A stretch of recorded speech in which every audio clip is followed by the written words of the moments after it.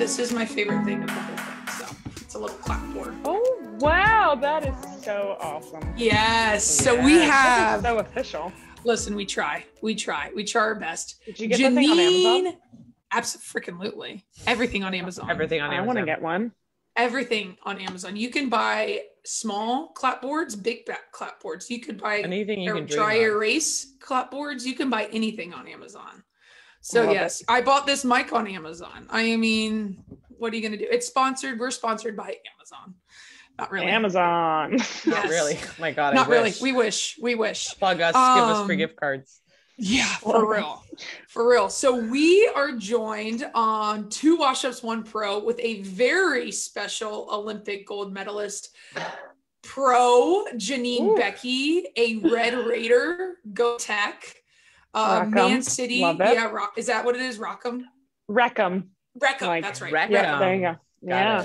Awesome. Yep. A current Man City star, an Olympic Canadian gold medalist. I mean, the list could go on. Thank you so much for joining us in your Jumpman kit. Go Nike as well. Love to see that. How are you doing? What's going on? Well, thanks for having me. Super happy to be here. I'm good. I think summer's officially over in England. It is really gray and rainy, so this is what my life will be for the next 10 months, but you get used to it. So the summer was nice while it lasted, but no more sun for me. How long does the summer last over there? Oh gosh, it starts to get like warm at the end of May, and then usually around this time it starts to cool off, so it's not too bad. It's just that I'm never here when it's warm because I'm not here during the summer. So you get all the gray of England. I get the winter, which is super fun. But you're Canadian, but not. I'm used to it. You're I'm used to it. Coloradan. Yes. Colorado. Which also is intense winter. So yes, I really shouldn't complain. I'm used to it. We're good. Everything's good. Well, hopefully there's a little bit of sunshine left, but we'll see. We want to get right into it in regards to your youth. So let's go back to mini Janine. You were part of the US system, brought in to the 18s, 20s, and then ultimately both your parents are born and raised in Canada. You decide to make the jump to the Canadian side of things. Talk about that. What led you to that decision ultimately, especially being a player that was getting seen at the US level? It wasn't like there was more opportunity. I think obviously you had an opportunity with both countries. Yeah. Talk about what led to that decision, and obviously it's paid off, but how did you get onto the Canadian youth national teams and obviously now in the full? Yeah, well, credit to you guys because you've done your research and you got the story right, because the story has gotten misconstrued many times. Yep. I've lived in Canada. I'm from Canada. No, that's not true. You guys got it. I love it. So it definitely wasn't for lack of opportunity. I had great opportunity with the US system. I was consistently a face in camps between probably the under 18s and under 20s. And then the under 20 World Cup was coming around the corner, and as you both know, the player pool in the US is just quite massive. And that was, it became pretty clear to me pretty quick that it was stiff competition in the US, and not that that's a bad thing. I think that's why, they're so successful.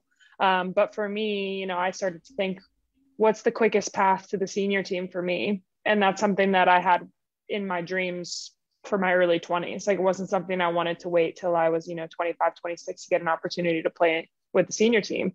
And it was a few months before the under 20 World Cup. And I just got a phone call from Andrew Olivieri, who was the under 20 Canadian coach at the time. And he just said, "We've been tracking you for a while. We understand you have, the ability to play for Canada. Have you ever thought about it?" And I was like, to be honest, not really. He was like, FIFA rules say you can come participate in a camp with us. And if you're, it's not for you, whatever, you can go back and continue to play for the US. So had some conversations, with my family, with some coaches, and I thought, kind of why not? And so I went up there and really, really enjoyed myself. Felt like I fit in from a soccer perspective, but also from, you know, a human being perspective. I got along really well with the girls, and it was a good path for me. So then I had to, you know, make my decision on what I was going to do for the under 20s, which was already a difficult decision because a lot of my really good friends were on that team at the time. We had a really good group, and it wasn't that I didn't think I could make the team. I just knew that there was probably a solidified spot for me on the Canadian under 20 team, and the under 20 World Cup was what I really wanted to do at the time. So yeah, I think it was Frenchie that was the coach, and then April Heinrich was obviously incredibly involved, so had to have some tough conversations with them. You know, they said, understandably, you know, if you go do this, it makes it that much harder, you know, if you want to come back. And I said, I understand that. So that was a hard decision for me to make, and I have absolutely no animosity towards US soccer. They always treated me very, very well, and they were very respectful when I made the decision to go play in the under 20 World Cup. So yeah, I did that. And then I think so that was in the summer, obviously. And then I think it was November, I made my first senior cap. So it all happened really fast. And yeah, like you said, it's worked out all right for me. Yeah. That's awesome. Cause that's where, you know, we met, I'm pretty sure, was with the 20s.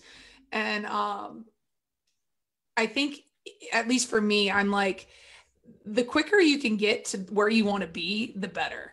And so for me, I was like, you go girl, like you go get on the senior team. Like you have that opportunity, which a lot of the players in that youth system where it is so crowded don't have that opportunity. So like, I was like, girl, you go get that, like get it. Cause well, I mean too, you have to appreciate like the honesty in your approach, because I feel like it just makes a greater point of like, training is super important, but getting like live game action and training and playing with the best players is very important. And I think it's something that can even relate to people that are making like college decisions. It's like, you can't just go to a school because they want you. It's like, did you think about fit? Do you think about whether you're going to play? Do you think about how you fit in their system? Where would you play? How would you play? Yeah.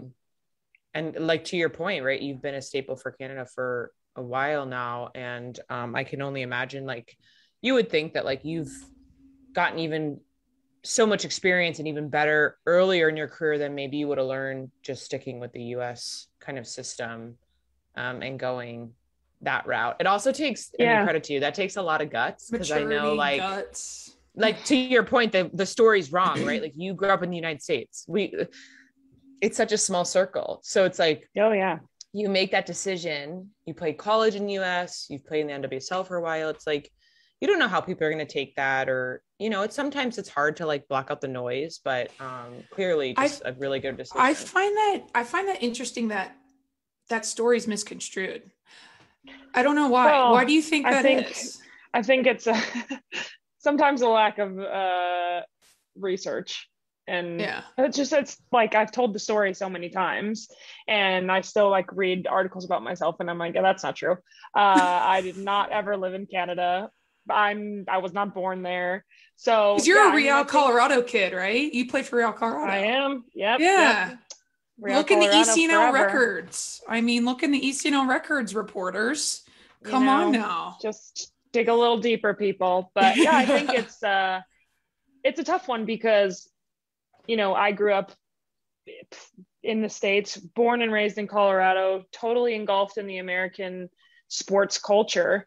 And, you know, I will honestly say when I was young, it was an American Olympian that I dreamed to be. I dreamed of competing in the Olympics for the US. And it's so strange to say that now, sitting here having won the Olympics with Canada.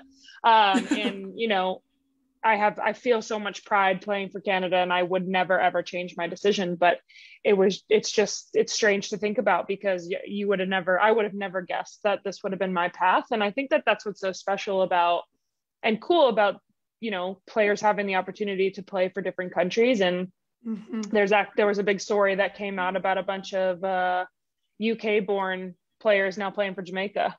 And it's just like, it's opportunity and it's great because it grows the game. It makes teams, you know, better. And yeah, I am obviously, I love every single second of playing for Canada. So I would never change that. But it was something that I really didn't even think was ever going to be an opportunity.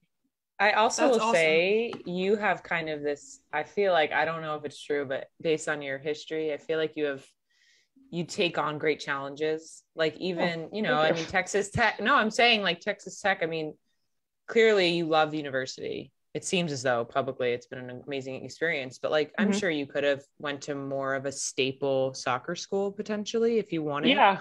And decided to take her out.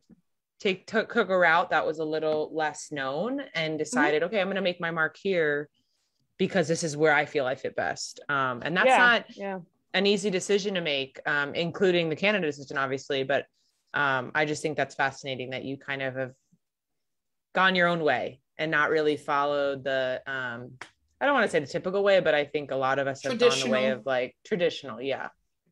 Yeah. I think, obviously you guys know, but for those that don't necessarily know, college women's soccer, there's those dream schools that everyone wants to go to. Obviously, right. Joe, you got to be involved in such a great program. That's one of them. I had aspirations of playing in North Carolina. I don't know a lot of young people that don't, because it's just one of those places. It's like North Carolina, Stanford, UCLA, like I think Virginia's thrown their name in there. Like there's these big programs. But for me, when I was going through the recruiting process, I think it was a really important, decision to I think one of the biggest things is to go somewhere where you would love to be if you weren't an athlete. For sure. And I love the university. It's such a great atmosphere in college town. But I also wanted to go somewhere where I was going to play for my freshman year. And that was really important for me to, I obviously didn't know for sure, but I gave myself a good chance, going to Tech. And the coach there is amazing. We're still super close, but yeah, Mr. Tommy Stone, shout out to him. I'll tell him to listen to this so that he can hear that. He'll be buzzing to know he was talked about. Yeah. So my cousin actually coached with him at Clemson. What a small world. I know. Can you believe that? Wow. That's crazy. Joe, before you get into the next question, I will note though, Texas Tech fans are rowdy. Okay. We played them in the national championship.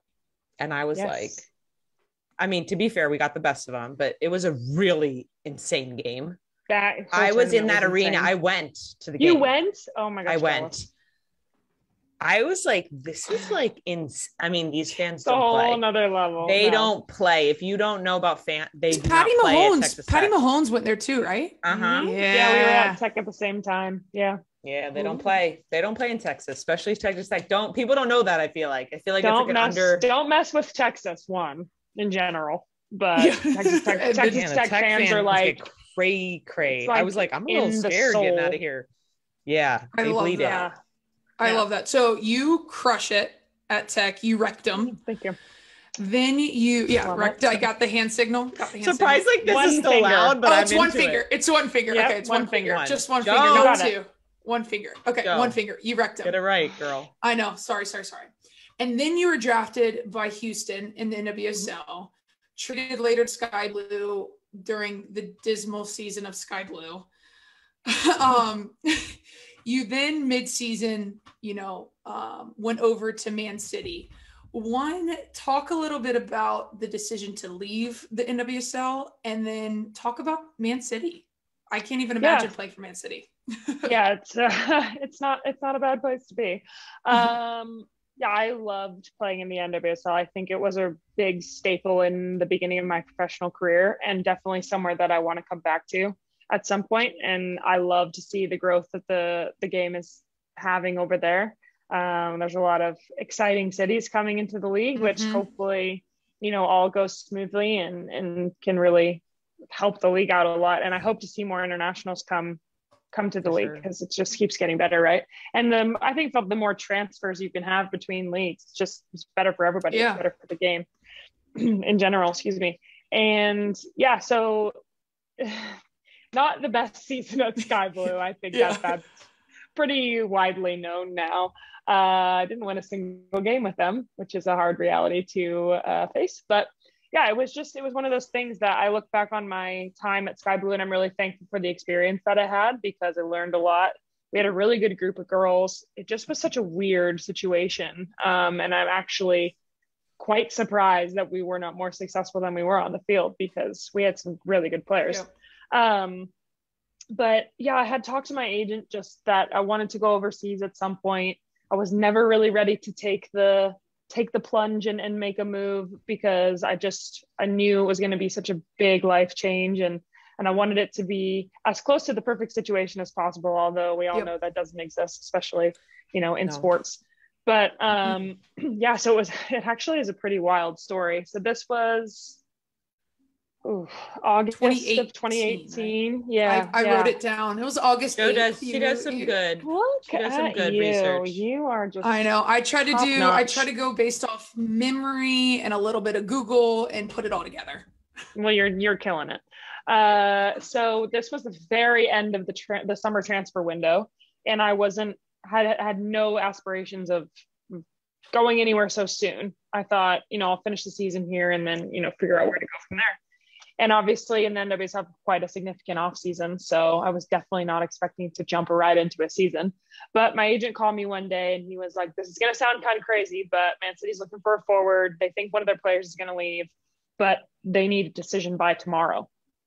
And I was like, you're like, am I back in college? As in like tomorrow? And he was like, yeah, I know, like, that's crazy, but here's all these things. And I'm just like, well, let me call my mom. So we shout out moms. We shout out moms on this podcast. I'm going to Europe tomorrow. I'm moving across the world. So I call her and I'm like, I really think that I should do this. And I don't feel any anxiety about it. Like, I just think it's the right thing to do, which I'm not an anxiety ridden person, but I'm a very careful person. And I try not to make decisions based on, what's it called? A rash decision. Motion. Yeah, just like irrational decisions. Motion. Yeah. Just like, I like to take my time and think things through, but I did not have time for that. So I'm like, well, she's like, well, if you want to do it, I'm on board, which is totally my mom, like, make your own decisions. You'll suffer the consequences if it doesn't go well. And I'm like, love you too. And so she was like, well, yeah, do it. And so I called him back and I was like, tell them I'm interested. And the same day I got on the phone with the coach, which at that time was Nick Cushing. He actually coaches in the MLS right now, which is cool. And had a bit of a nightmare getting the transfer to go through, just because it was like the weekend and no one's in the WSL office on the weekend. So then it's coming down to the wire and I'm like, we've not gotten the approval. The transfer window closes in 2 days. That's when I was like anxiety central. And at that point, my teammates knew that the transfer was in the works. And that was, I think, kind of difficult for them to know that, like, in the midst of having this really difficult season, I was like trying to leave. And so I was trying to have those conversations with teammates, and like, that's never easy. But yeah, it was a really wild week. Obviously it all ended up fine and we got the contract signed. So I think between my agent letting me know they were interested in me signing the contract was like 6 days. And then 2 weeks later I was here. Wow. That's insane. So I'm sorry. I just can't get over you saying that the NWSL offices were closed 2 days before the window was closed. It was like a weekend and we were having the hardest time getting a hold of anyone at the office, and we just needed like one signature. You're like, I get every other weekend, but like transfer window closes in like 48 hours. Can I get someone's cell phone number? Yeah, like, I'm just trying to go. Oh my God, I wish I could say I'm surprised, but I'm not. Like, what? I would hope that nuts. 3 years later they have not had that same issue. It's all a learning process. It is. It's a growing pains. Yeah.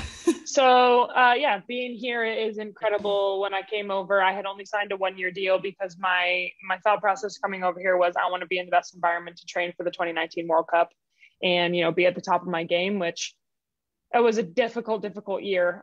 Moved over here not knowing a single person, didn't know anyone on the team, obviously. I had found my own apartment, but didn't have any furniture. So I'm literally like staying at the facility for my first week. And then I had to fly back for a CONCACAF tournament that was like a month. So I was here for a week and then gone for a month. And then I came back and the same thing happened. I was here for 10 days and then gone again for international break. So my first 3 months I don't even remember it because it was just like travel. But yeah, so first year was difficult. I decided to stick with it and use the option that was on my contract for a second year. Mm-hmm. My second year was completely unexpected. One of my good friends, who isn't on my team anymore, but tore ACL in one of the first games of the season. We didn't have a right fullback. And so don't know why, but I was the next best option. So I played fullback for pretty much my entire second season. Not a defender. Joe knows I'm not a defender. No. I was like, you put goals in the back of the net. You don't stop goals from going. I don't keep them out. I put them in. Yeah. But it's such a good experience. I really enjoyed that year. And then we got a new coach last year. Again, was another transition. Barely missed out on winning the league title. And then, throw COVID in there, and that made things pretty crazy. And we've had a bit of a rough beginning to this season, but it's a long season. So but I'm so excited to still be here. It's an insane club to be a part of. Just being completely engulfed in the football culture. We get to go to the men's games, which is pretty amazing. So I really can't complain. I have no complaints. It's such a great club. I love being here, and hopefully if the season goes well, I'll see myself here for a while longer. Yeah. I'm just curious, can you briefly touch on like facilities, all that? Would you say, are you guys kind of a lot of the same, all the resources that the men get, or is there kind of a big disparity, or how does that work? I would not say there's a big disparity. Have you seen let's plug Amazon again. Have you seen the Amazon All or Nothing that they did on the men's team? I have. And then I saw a picture with you. It kind of was weird because you're like famous, but like, it was like, I saw a picture with you with the president, and I was like, oh my God, she's with the president of Man City. But then like it all, you know what I mean? It's just so weird to like see them on that and then see how cool. Like, yeah, they did a really, really good job with that documentary, and it very much is true. That's really how things are for them, more so than us. But we're in the same facility, but as you've probably seen in the documentary, the building is a circle. So the men's first team side is one side of the building, and then our side along with the academy. So we share a lot of most of our facility with the boys academy. So the elite development squad, which is under 23s, and then the younger boys teams. And then in normal times, there's girls academy teams in there as well, but the younger ones aren't in the building right now because of COVID. But yeah, I mean, the pitches are insane. So we have our own pitch. So at the back of the facility, the men have their own pitches, the academy teams have theirs, so there's not anyone like ever ripping up our field, which is really nice. That's awesome. And then we have our own stadium that's on the ground, which is great. So we literally walk across the street from our facility and we're at our stadium, which is so nice. We're so lucky.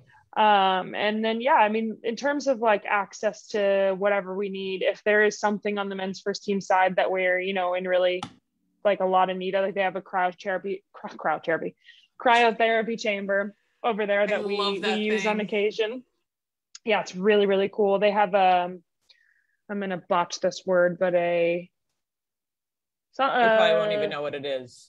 Hyperbaric chamber or something. Yeah. Where you can change the like altitude and heat and all of that. So when we have injuries, they take our players over there to do their rehab and do that, change the atmosphere and everything, which is pretty cool. I mean, like anything and everything we could need, we have access to if we need it, which is fantastic. And then what I found really cool is that there is a lot of the men's first team players that are really interested in what's going on our team. And awesome. we don't have a lot of overlap with them just because their schedule's insane and we're not normally in the building at the same time. But on occasion, some appearances, we cross paths with them and they're great guys and are super interested in what's going on, on our team. So yeah, it's been a really good experience. That's exactly what you want to hear.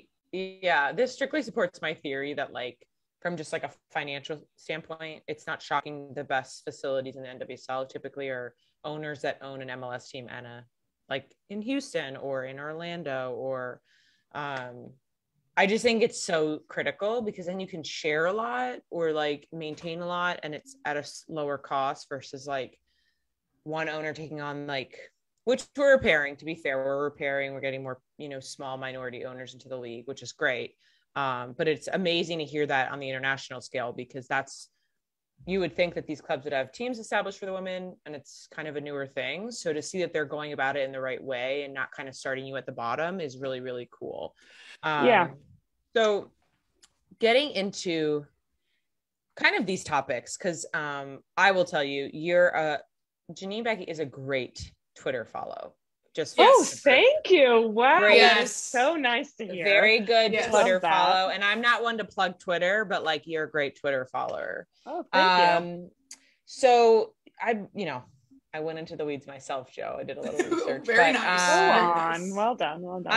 Me and Joe are really, a lot of why we're doing this is we're also very motivated and inspired by what we can do and impact the women's game. And I know you're very driven by that. So I know Common Goal just announced that you're donating 1% of your salary, which I mean, let's just be real. Like, we're not making millions of dollars, and like, for you to make that pledge and make that a priority, just so people understand, that supports gender equality, women's empowerment.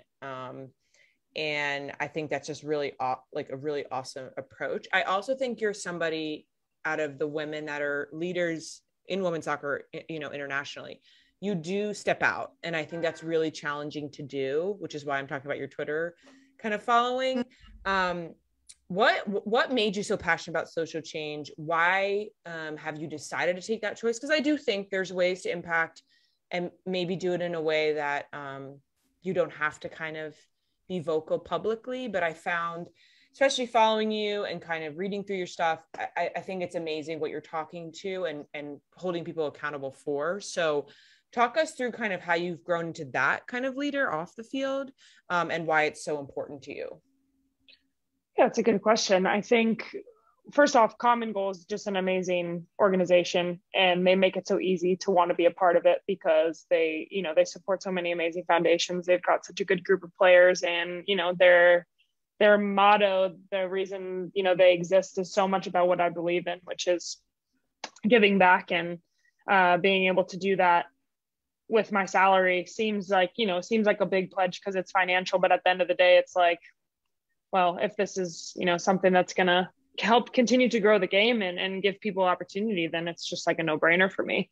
And what's so cool about Common Goal is that you can actually change your pledge every year. So like who you give it to. So you're able to support multiple organizations over the course of however many years you decide to be a member, which is awesome. It's not like you pick one organization and you're stuck in there. And you can also divvy up a percentage of whatever you're giving to different organizations, which is really amazing as well.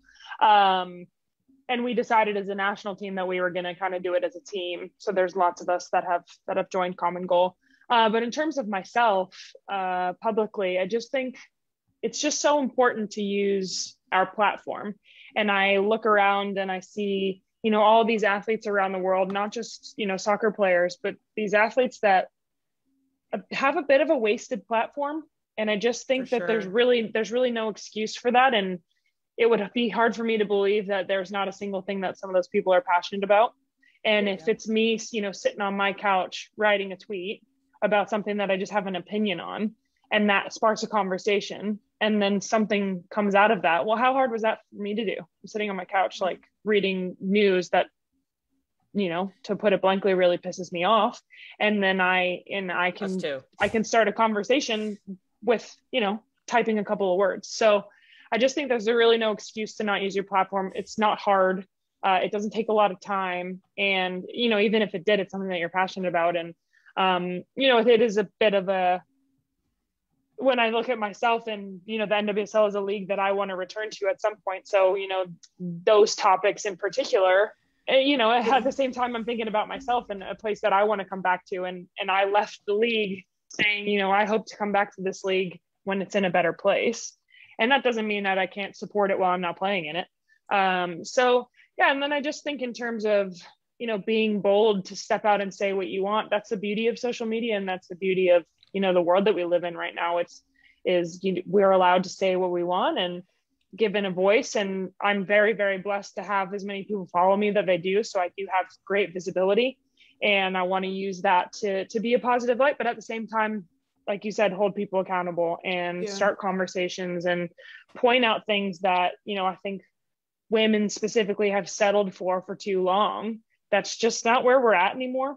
And it's so important to highlight those things. And it doesn't mean that my Twitter is going to make a huge change, but it starts conversations. And I think that's what's most important is, you know, doing something like this, just talking to each other about similar beliefs and different opinions, all the same. I think that's awesome because you were kind of the forefront of, I was on the way. So we have no Wi-Fi in my college office for some reason. It's down. So I had to drive back to my apartment to do the pod. And on the way back, I was listening to the Barstool's CEO's podcast. And she always does like a headlining news.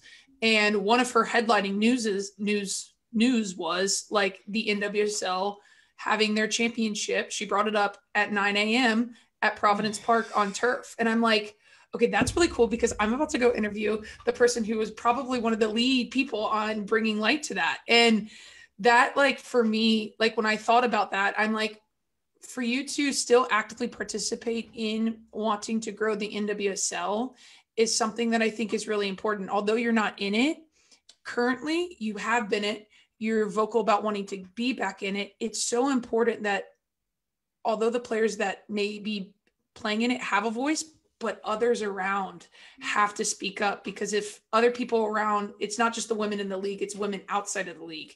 Mm-hmm. And I think that was awesome that you spoke up and were so, do you feel more empowered? Do you feel more empowered now that you're out of the league? Because me and Joanna talk about this a lot.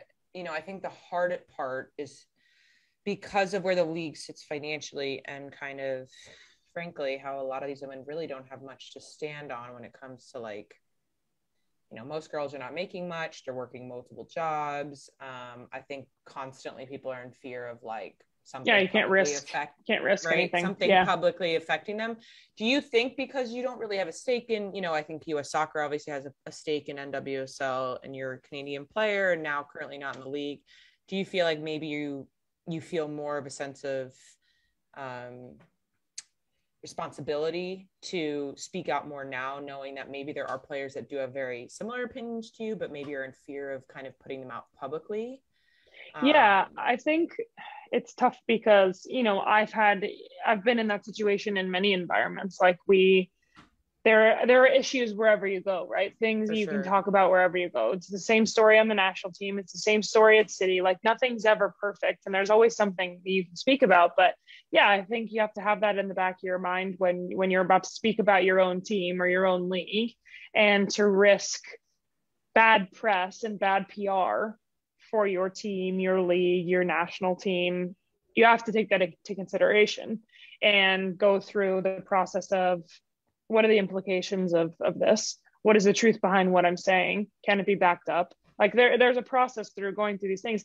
And I went through the same thing writing that tweet about the NWSL, but it's like you put yourself in that situation. Anyone that's ever played, anyone that's ever had to get up early in the morning. Like, yes, when is pregame meal? 5:30? 5 a.m. It was the same thing at the Olympics because the gold medal game was scheduled for 11 a.m. kickoff. And we're all like, what? Like 11 a.m. One, it's going to be horrifically hot. And two, no other game in the entire games was scheduled for 11 a.m. And we're just like, what's the deal? Like and the most important game. Yeah. Like, and anyways, that was, you know, great that they were so open to changing that. And logistically it all worked out. It was fantastic how fast they jumped on that. But that's just it. Like, it just goes to show there's not enough thought that goes through these decisions.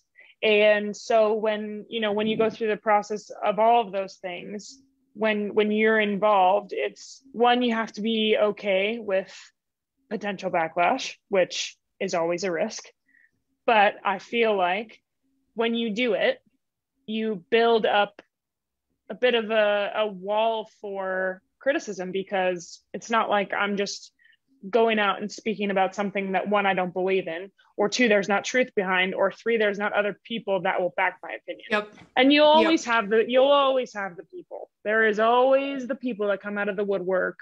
Well, it's about TV rights and college football and like all these things. And I'm like, the more excuses you make, the more you're just proving my point, which is that I'm not talking about it has to be above anything else. We're talking about visibility and growth of the women's game and investment. And if you're investing in it, you find a way to put it in prime time. CBS, I guess, has the rights. I even said it on the tweet. I don't have the details. It's just the fact that it was scheduled at 9 a.m. is the only thing that matters. It just should never happen. And at the end of the day, we all want visibility. We all want all of that. But the number one priority is the players. And no player should have to prepare to play a final at 9 a.m. No. And I was saying to some of my teammates here, because they don't know as much to how it works in the NWSL. So for us, like the very beginning of the season, we have 4 trophies to compete for. So we have the Champions League, the league title, the League Cup, and the FA Cup. So we have 4 potential finals. In the NWSL, there's one. So you're talking about the championship game of the entire season. The 10-month season this year. 10 months. 10-month season, and you're playing that entire season for one game, and that game is at 9 a.m. Like, it's just like, really, it just doesn't, I just don't understand how that doesn't make it penetrate someone's brain enough to say this doesn't make any sense. Yeah. So that we got a bit off track there. But to answer your question, yeah, I think you always risk something coming back when you choose to share an opinion. But as long as you think through it and get the facts straight, that's the other thing. If you're talking a bunch of BS, it'll always come out. And I think, to your point, and Joe, I'll let you get to the next question, but it's just, I think the most disheartening part for me this year as a fan, as a former player, is just like, we've had such poor press, and a lot of it has come out because no one spoke up. And nobody in the league, which it's not the player's responsibility, it's the league's responsibility to highlight what is going wrong. And I think a lot of times we're backtracking. We're trying to like fix something that went wrong 6 months ago instead of addressing it 6 months ago. And then it's just a crapshoot. And it's sad to me. And I know Joanna feels the same way. It's like, I don't want to keep hearing headline stories on major media outlets about negative. It's never about what you guys are doing positively. It's always like, oh my God, there's another scandal. The 4th coach in the league has to be terminated for cause because we didn't address this. Yeah. And it's just, no one knows why. Nobody knows why either. And it just goes, it's blown under the rug. Yeah. But, okay. To the big Mama Jamma. Oh God. You are an Olympic gold medalist. After back-to-back Canada having back-to-back bronze medal wins, you are finally a gold medalist. I have so many questions. 1, where do you keep it? And 2, when that whistle blew, what in the world went through your head? It's funny you just said that, and I just got chills again. Currently, someone asked me this question earlier today. It's so funny, the questions that people ask. Like, you go through you think, oh, what would I ask someone if they won a gold medal? And you never think, like, I would never think, oh, I would ask them where they keep it, but I probably would. Yeah. It's just a really funny question. Right now, it's like, saying this publicly, it's like hidden behind some books on one of my shelves. It's in a little box, but I don't have a space for it or anything. So I'm like, if someone came in here, you're not just wearing it 24/7 in the shower when you go to bed. I did for a while, and then I thought, this is, your neck was hurting. You were getting a neck strain. It's never going to fade in my mind, but other people might start to get annoyed by this. So yeah, it's pushed behind some books right now, but I definitely am going to find a better place for it. But currently, that's where that is. And then your second question, when the whistle blew, oh gosh, it was just, that was probably the most anxiety ridden. Yeah, it was insane. Well, we'll just put it down to the penalties. What did that take? Like maybe 10 minutes total. Yeah. And I've never felt heartbreak and elation so many times in a span of 10 minutes.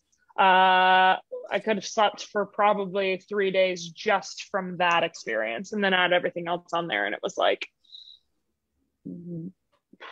I can't even describe it. Wild. But I think it was just one of those things, like, I thought, oh my gosh, we've lost. And then, oh my gosh, we're back in it, like 4 different times. Mm-hmm. And thankfully, I've not spent a lot of time in my career not on the pitch during penalty shootouts. And I found myself in that situation twice in this tournament. And I must say, I much prefer being on the field because it is a lot less stressful. And I don't know why, because you stand up there at halfway and it feels really stressful. But then when you're on the sideline and you can't do anything about it, it's even worse. So I'm like, oh, you guys just get it done. And thankfully, Steph Labe is a hero. And just unsung hero. Had a hell of a turn. Saves everything. Just saves everything. So yeah, I mean, it was like the stars were aligned, the perfect storm of so many things happening for us. And yeah, I mean, it's an incredible experience, and yeah, something I'll never forget for sure. Joe, this makes me think that we had Shalene on a couple months ago, and we got really into the whole kind of concept around like US and Canada, like kind of them treating you like a little brother, a little sister, if you want to call it. And of course, we're both Americans, so we do support USA, but just like being fans of soccer and seeing Sink kind of get that like moment for herself and her country, and just the elation and the performance you guys pulled off. I know for myself, like wanting to see the game progress, it was like this underdog story that was just so amazing. And so it was so funny because she was just talking about the experience of every game you guys go into the US. It's like this amped, like you guys want to go out there and like prove it. And to finally get it in that like big tournament stage. If you're a soccer fan alone, it was just an incredible experience as a fan. I mean, me and Joe were like texting each other like, oh my God, this is insane. You know what's so funny about you saying that is it's true. Like every time we play the US, it's a bigger deal than other games. And I think we were careful to say that for so long because it's like, oh, it shouldn't be bigger than any other game. But that's the reality. Like it's a rivalry. They've held the number one spot for a long time. Everyone wants to knock them off, blah, blah, blah, all the things that everyone knows. And it was just strange because I think we approached this game in almost the opposite mindset. Like it's just another game. It's just another team in the way of us getting where we want to go. And everyone just like so bought into that. And there was just this feeling of complete, like just calm. And we know exactly what we're going to do. We know our game plan. We know how they can be exploited. We know how they could exploit us. And it was just like everyone knew exactly what they needed to do to make that happen. And that was the first time against the US where I felt like, wow, we're actually better than them in this game. Yeah. And not to say they didn't put us under the knife for a while. They served our box for about 20 minutes straight. And I was like, can we get it in our own half, please? But that's the way tournaments work. And we won because we don't give away goals. And that's the most important thing is, keeping clean sheets and which is defending for your life against the US. Yeah. When you start whoever they started, and then you see, Alex Morgan, Megan Rapinoe, Kristen Press all getting ready to come on, and you're like, okay, like it's been 75 minutes. I'm tired. They have fresh legs, and they're some of the best players in the world. So yeah, I mean, it goes without saying, we have massive, massive respect for the US, and the rivalry is so healthy and it's so great. And I think, to be honest, I think that they now, have to give us some respect that probably wasn't there before. So it's not a bad thing. Makes the rivalry even more fiery. So definitely excited for the next time we get to play them. Yeah, I think it's really cool too, because that Canada roster was kind of that core of like a lot of girls that were super, super successful in the college game. So like Quinn, Jessie Fleming, Prince, like a lot of those girls were very, very successful in college and was kind of all around our age group. So it's cool to see behind the scenes that like the youth teams were successful. The 17s were successful, the 20s were successful, and it's just a slow climb. Whereas all of a sudden you may think that Canada's all of a sudden on top, but it's like, this has been a grind for the past 7 years to develop this team into a gold medal. And then you just couple that with Sink and some of the old heads and bada bing, bada boom. She's literally timeless. I'm like, this girl. She's timeless. Literally her game just gets better to adjust. I'm like, what the hell? Like, I don't think that anyone, maybe like Messi and Ronaldo, but other than that, I just don't think that the GOAT describes anyone else better than her. So yeah, she's unreal. And it's just so funny because she's the like most goofy, funny, humble human being you'll ever meet. And then she's just like this, is like she has a second identity when she's on the field, and it's just like, do not mess with me. I mean, she terrifies me, and we're on the same team, so it's you know, it happens. We're good, everything's good. But yeah, she's incredible, and to be able to, you know, I don't know what the plan is for her in terms of internationally. I more than anything hope she continues to play, but at the same time, we'll completely understand if she wants to hang up the boots with a gold medal, because there's not many other ways to go out.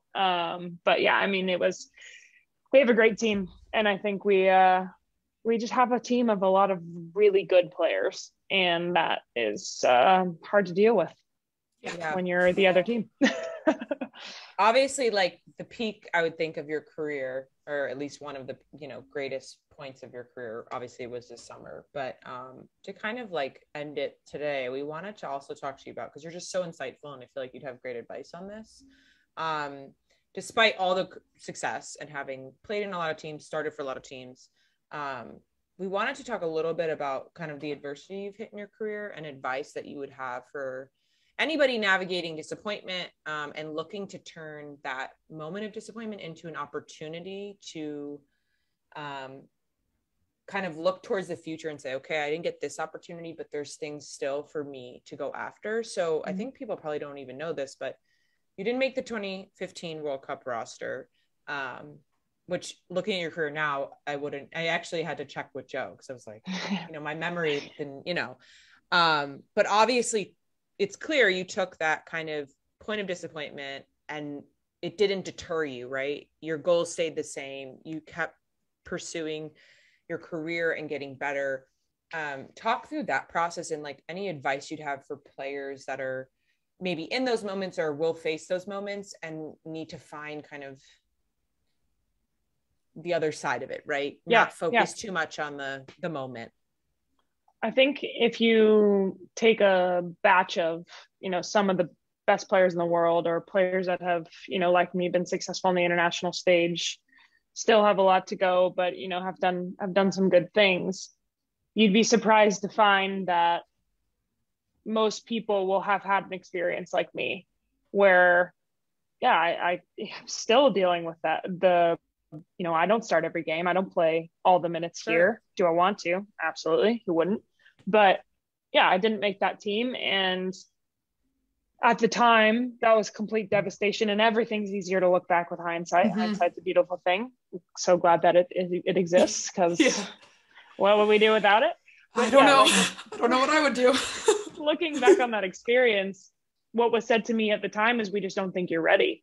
And that's a hard pill for anyone to swallow, and a hard pill for a young person who's just spent, back then we did residency, so spent 5 months of two-a-days living in Vancouver, away from, at the time, being with my teammates back at school. And then all of a sudden, everything that you've, quote, worked for is just like, no, you won't be there. And it's one of those things that I think my advice would be, you have to be so clear about what you're doing and why you're doing it. Because if you're not clear on the purpose behind something, your actions aren't going to follow that. So we used to say on the national team all the time, like, see it, say it, do it, which sounds really cliche, but cliches are cliche for a reason, because they like make sense, right? So, you know, and that was the same thing with our tournament this summer. We said we want to change the color of the medal. And then we went and we did it. And there's so much power behind committing something to yourself, committing something to a group, to a bigger, whatever, community, whatever you want to call it, and then actually following through on your intentions. And so for me, I went into residency, and my goal was to make the World Cup roster. But then what do you do when that reality is all of a sudden crushed? Well, it's okay, what's next? And yeah, everyone has their moments I cried, I was pissed, like it didn't make sense. I probably, you know, said some not very nice things about how I was feeling, and everyone has to go through that process. It's not just like, we're human beings, we have emotions. It's not just like you can switch and be like, okay, like what's next? I'm ready. And thankfully that summer was the 2015 Pan Am Games, and they had, you know, followed my cut from the roster with, you'll be a really important player for this tournament. We want you to be there. I want you to enjoy the experience. And, this isn't going to be the end of the road for you with the national team. But at the same time, it very well could have been if I said I don't want to do this anymore. And for me, my purpose was just really clear. It's what I wanted to do. I wanted to play in the World Cup was my dream. And thankfully, again, the way the schedule works, in another year, I had a chance to make another roster. And so from the minute that I got cut to the minute that I found out I was on the Olympic roster, it was, I'm going to do everything I can to make sure that I don't feel this way again. And thankfully, I haven't felt that way again in my career. Let's hope that I don't feel that way again before I decide to retire. But yeah, I just think like my advice would be adversity is just a part of life, and challenge and disappointment, like people are disappointing. People are going to disappoint you. Circumstances going to disappoint you. It's just the way that the world works. And if you have a, pessimistic mindset of, well, I'm doomed, there's disappointment ahead of me, which is probably not going to be a very fun, happy person, are you? But I'm so lucky I get to kick a ball around a field for my job. So, when I try and shift my perspective to think about it that way, the small disappointments that come along the way that just don't seem as big. And it's easy to say when things are going well, I'm off the back of a gold medal, and that's fantastic. But I also, like I just said, I'm dealing with trying to, make my spot in the team every week. And it's just constant. Like, that's just the way that life works. Yeah. And I'm so thankful to have had that experience at such a young age, because I've learned, but I continue to learn. I don't handle things the right way all the time. Like, I just think you have to, that's a lot of words, but in summary, be optimistic, understand the challenge is coming, whatever form it comes in, might be big, might be small. Disappointment will happen, especially in sport, but be grateful, be joyful in what you do. Try and be clear on your purpose as much as possible. And I will always say, being a good person comes back around. Always be a good person, because even when you don't want to be, which everyone has those days, pushing through and putting a smile on your face and making someone around you feel good always pays off.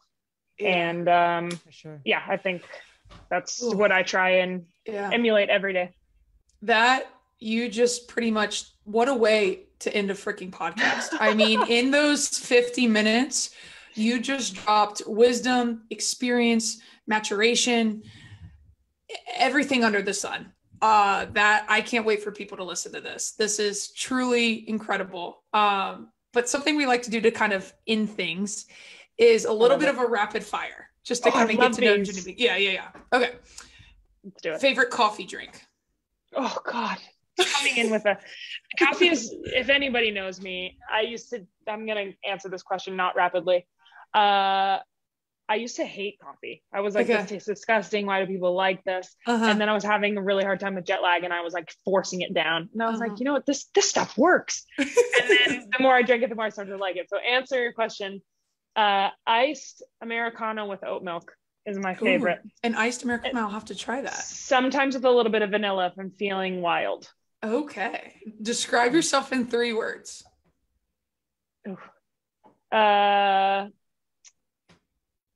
Bubbly, dedicated, fun. Love it. Your favorite team to play? Ooh. I love when we play Chelsea. I love playing Chelsea at the club level. Internationally, I love playing Brazil. We always play really, really well against Brazil. Yeah, y'all do. Your current favorite takeout? Indian food. Heck yeah. Yeah, like a butter chicken with a good naan bread. Yeah. Wow. Doesn't get much better than that. Yeah. Television show you've recently binged? This is so embarrassing. For the second time, watching Vampire Diaries. Nice. Okay. Always a good one. And your current favorite teammate? They could have bought you coffee. They could have picked you up for practice. Oh gosh, it's a hard Could question. have bought you a drink after the Olympic party. All right, we'll go national team and city. One of my favorite people in the universe is Jessie Fleming. She's one of my closest friends. Makes me laugh. We were on FaceTime last night. She's just an absolute goof. Love her. Oh, God, I love all my teammates. This is a hard question. Ellie Roebuck, who is a goalkeeper for England and our goalkeeper at City, literally moved in across the street from me this year. And so we spend a lot of time together. She has a key to my apartment. I have a key to hers. So sometimes she just shows up. So that's been really, really fun to hang out with her more. And I was just with her. She was getting the Olympic rings tattooed on her arm, and I went with her. Nice. So that was cool. She was probably the teammate I was just with. So yeah, perfect. Well, Janine, thank you so much for joining us on this pod. This was awesome. Of course. Thank you guys so much for having me. What a great podcast with Janine Beckie. Such a leader in our sport and truly incredible soccer player, a gold medalist. She dropped some serious knowledge out there. So hope you guys just enjoyed it. Next week on the pod, we have Dr. Brad Miller, founder of Soccer Resilience. He really dives into all the tips and tricks on how to handle the mental side of the game. He really goes into it, and it's super exciting, and we can't wait for you guys to listen to it and to learn from it. So we'll see you next week.